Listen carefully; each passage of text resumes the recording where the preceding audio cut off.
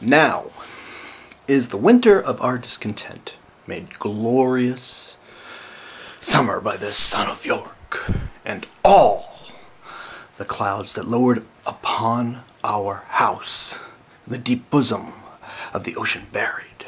Now are our brows bound with victorious reefs, our bruised arms hung up for monuments, our stern alarums changed to merry meetings, our dreadful marches to delightful measures.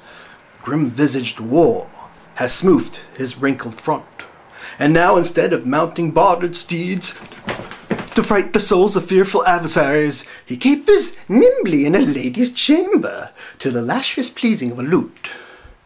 But I, that am not shaped for sportive tricks, nor made to court an amorous looking glass, I that am rudely stamped and want love's majesty to strut before a wanton ambling nymph, cheated of feature by dissembling nature, deformed, unfinished, sent before my time, and that into this breathing world scarce half made up, and that so lamely and unfashionably that dogs bark at me as I halt by them, while I, in this weak piping time of peace, have no delight to pass away the time, unless to spy my shadow in the sun, and discount of mine own deformity.